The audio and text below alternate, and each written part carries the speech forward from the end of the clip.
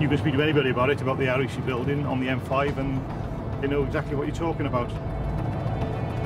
Drivers recognise that building and that location just because of the modern design of it. I see it approximately 3 times a week to 4 times a week, depending on my route.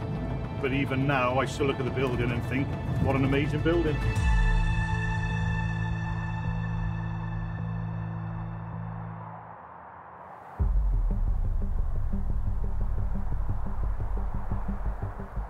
The RAC wanted a place that combined all the functions of their region in one building, because they were scattered about various other rented space in Bristol. But they also wanted a presence on the motorway network. So they secured this site at the junction of the M4 and the M5, very prominent. We said, well, if we put the building in the corner, more people will see it because it's by the motorway.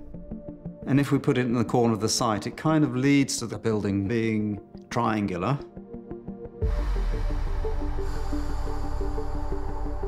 I've worked for the RAC for 28 years. Before we'd seen the plans or anything, from a senior manager, the building was described as, think about a Dairy Lee slice with a cocktail stick and an olive on the top. And that's basically what the building looks like. It's a 3-cornered cam, I think, is the proper shape and description.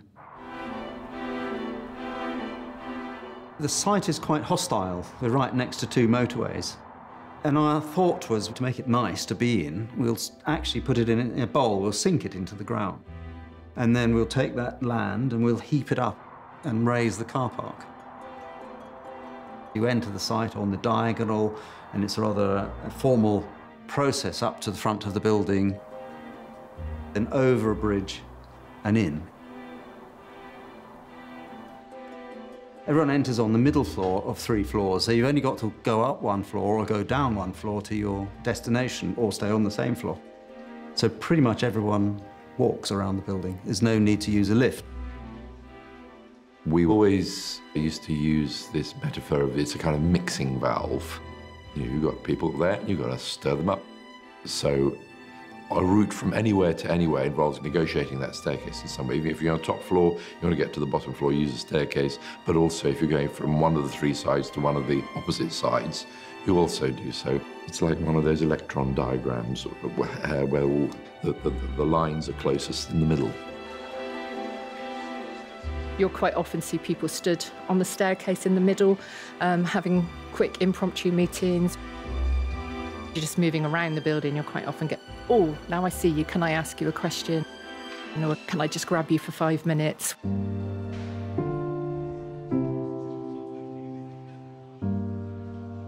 The office floor structure is an open plan space. The idea was to break down the silos. All these disparate departments who hadn't been talking to each other were now, on a daily basis, seeing each other. Instead of having that kind of separate office situation where someone has to come to you for support, everything is very open. There's nothing kind of that massively goes on behind closed doors. It's no us and them with regards to management or anything like that. I think it really does help build teams and means you've got stronger relationships. It's not just a standard office block. For the amount of time that we spend in our working lives in a building, it's definitely a good building to be in, and I like being able to look out. Despite the fact that we're actually on a motorway, which of course is very in keeping with the RAC, it is actually still a very green area. With a glass building, you've got to make sure that you cut down the sky glare. So the glazing leans out so that the roof overhangs the floors quite a long way. And then we have rows of sunshades going around the building to cut out the sky glare again. And then people have to have a nice place to get away from their desks occasionally. The low-level garden was shielded from the noise of the motorway by the building itself.